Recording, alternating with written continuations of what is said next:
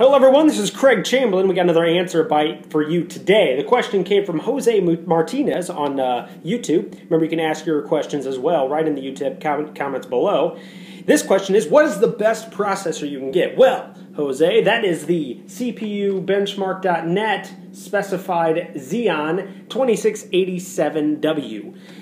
Like I said, I get that from CPUbenchmarks.net. According to them, which they benchmark thousands of processors a day, if not hundreds of thousands of processors a day, it is the single best one you can get. However, it is $2,000.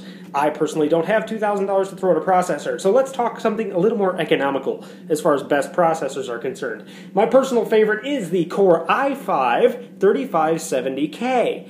The reason this one's so great is, yes, it's still a quad core and it gives you tons of bandwidth. However, it costs only around $200 to $250. That's something you can actually afford. And I also put a link to it right in the video description below. So that's the answer bite for today. Remember to post your questions in the comments below, and I will actually keep answering them to the best of my ability. And remember, my name is Craig Chamberlain, and don't forget to click that little subscribe button right on YouTube so you can see more videos like this. I'll see you guys in the next video.